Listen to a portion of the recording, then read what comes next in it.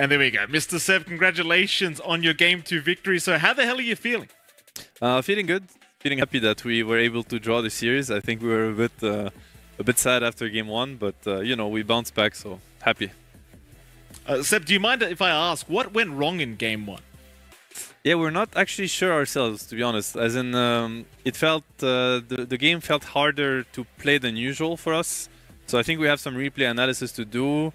I was trying to figure out if players didn't play aggressive enough on the map, because it does feel like it felt like there was a lot of pressure on the map, more than it should be. And sometimes, yeah, I think this is one of the few times where I'm actually not sure whether it was misplay or mistheory. So we have some work to do tonight. You talk about the aggression from Game 1. Like, Game 2, you guys were unbelievably aggressive. Did you kind of just tell the team, like, listen, guys, we can't let them do that to us again. We're going to be the guys that run over them first? Yeah, something like that. I mean, I think Game 1, we had the tools to do the same, but for some reason, it didn't come to that point. Honestly, they're a very strong team. I think they fought back pretty well. Even in Game 2, I don't know how it felt watching it, but at some moments were pretty tense, and it could have went both ways. But I mean, we're comfortable with aggression. We're comfortable with our potential as soon as the game starts, and we're also comfortable scaling. So, but that game we had enough openings to just keep snowballing, I guess. Go on, John. All right, Seb, I want to ask, you know, coming in, you guys didn't have to play play-ins. Do you feel like you guys had very different ideas to what we saw from the play-ins? Because it does feel like there's a little bit of newer ideas coming in from the teams that are coming in straight to groups here. Yeah, definitely. I think the teams that came to this group stage compared to the play-in teams have completely different views on the meta. You know, we were playing scrims against each other's back in Europe or wherever, and they were playing play-ins here at the same time. Yeah, 100%. The meta is quite different. All right, and I'm curious, going forward, is there any team you really want to dig into to face off against in this group stage? Any sort of friendly rivalries, I suppose, on hand for you here?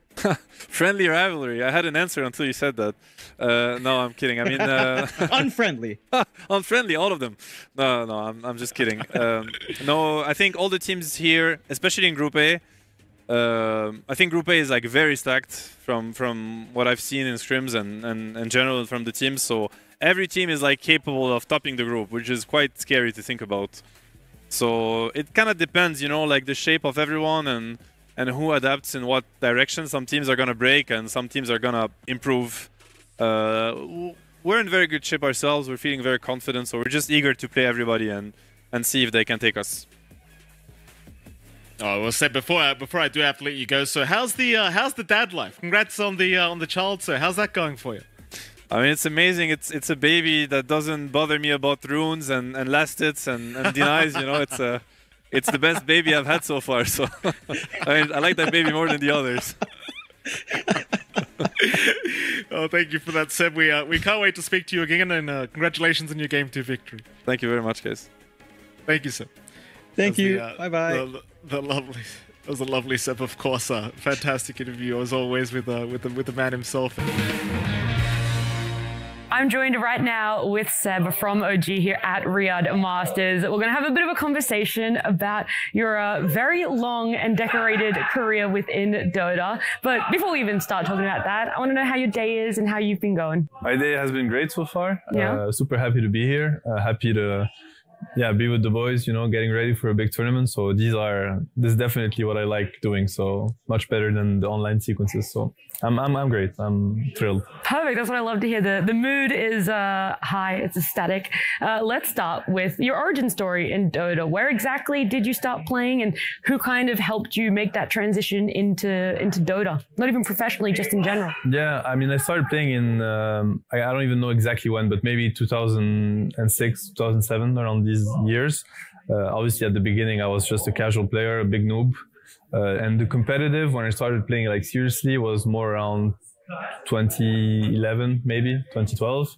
And who really helped me break into the scene was Titwan Sokchka. He's here with us as a manager, like he's filling in for this event, so he's gonna be here.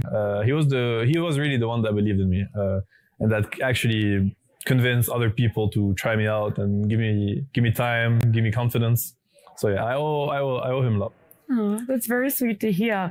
When did you want to go pro? Like, what sequence of events made you think that there was a career in Dota for you? I never really thought of going pro. I was just playing the game because I really liked it, and I'm a very competitive person, so I just wanted to improve and play with better players. So I was seeking for just more competition, like better players, and I never really enjoyed being like the best in the lobby. Like I always wanted to be the worst and try to challenge players that were, supposedly better than me.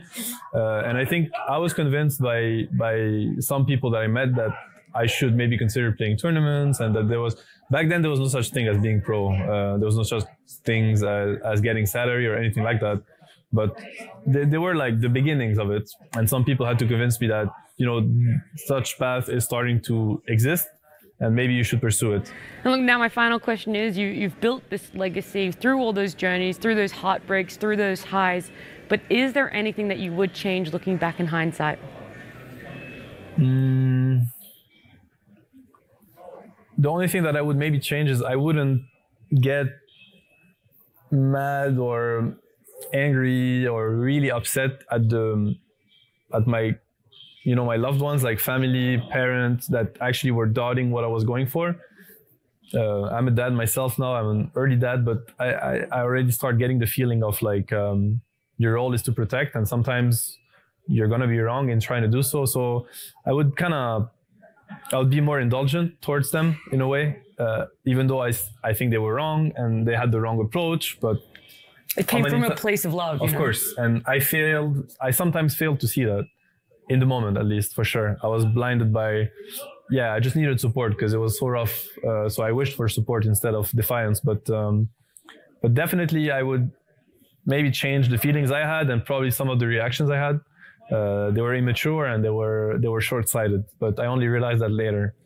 So I have to make up for it today. Oh, I love that. That's awesome. And obviously you can then pass that on to your new child as well. Yeah. I love it. Well, Seb, thank you so much for taking the time talking to me, and I loved going down memory lane with you, but good luck in the tournament. Thank you so much. Collapse still being chased, but Collapse has gone a boot. And GG is called. Team Spirit, they've seen enough. OG, they will successfully force a draw against Team Spirit's Tomato. A rampage to finish it off. Oh my goodness, OG. What a game 2 we saw from these boys, Jonathan. What a readjustment after that game 1. And it is. They play it to their strengths. We saw them again run this in their first match up against Blacklist, this Marcy SF combination.